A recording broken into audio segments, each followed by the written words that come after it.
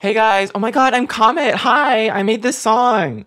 Minasan konnichiwa. Don't worry, I won't be doing that voice for the whole video. How are you all doing? I just released a song called Comet is Setting Things on Fire, and in this video, I'll be walking through how the song was made. I'm still experimenting with how best to structure these, so we're gonna try something different for this one. Instead of splitting between music theory, instruments, etc., I'm gonna walk through each part of the song from start to finish. Will it be better? I don't know. We start off with this solo pizzicato from Halion Symphonic Orchestra. It's playing 8th note arpeggios in... wait, hold on, what key is this in? Okay. At first, I thought it was like some B-flat Mixolydian thing, but it's better understood as C minor. We do get some fun clusters in here though, like look at this. After that, we come in with these staccato violins that really warm up the space. The MIDI is the same, but I realize some of the notes actually aren't even being played, like they're in this gray area. But it works, apparently. That's also where we get these first xylophone hits, right here.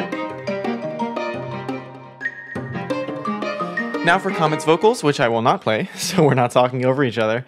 The main things I've got here are an auto-tune, a compressor, and some glitchy stuff that comes in here and there. Actually, this is a great chance to see what I tuned her in. Wait, C major? Okay. I mean, if it works, I get because Comet's like excitable and positive compared to the C minor behind it. I totally planned that. Starting in this section, the arpeggios are kicked up an octave and just generally quicker. You can hear they're in 16ths now. In this part also, there is an electric piano added in. I add in a super simple drum beat. It's basically just a kick and a snare. But the big addition in this part, besides the vocals, is this 909 bass. It definitely confirms that we're in C minor.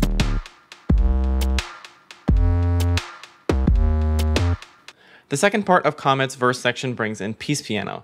This is one of my favorite presets to work with. In this song, we've got this kind of starry, filtered chaos thing going on with it. I'm pretty sure I just recorded myself playing random notes and then took out any that were off key. After her verse is what I guess you can consider the chorus, with 2 layers of my vocals singing the main line. You can hear the drum beat gets a little bit more flavor to it here. And for some vibes, I added a glitchy choir pad behind my vocals.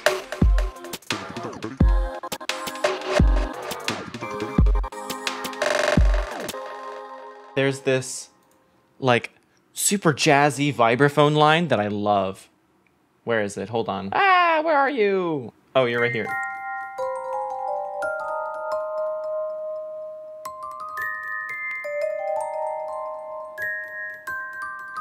Ah, that's so nice. Transitioning into the main hook, I suppose, is what I've called a Band-Aid riser for some reason.